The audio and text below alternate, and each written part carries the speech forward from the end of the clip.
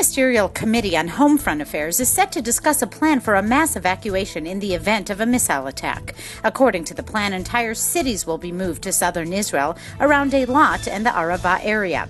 One source at the Homefront Protection Ministry said that towns near Ariel may also serve as temporary evacuation centers. The plan also applies to cases of natural disasters at the national level and is a reworking of one of Israel's contingency plans.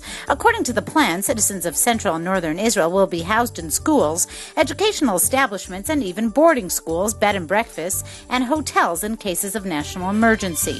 Homefront Protection Minister Matan Vilnai said that after a briefing from the National Security Advisor, Prime Minister Benjamin Netanyahu greenlighted the plan.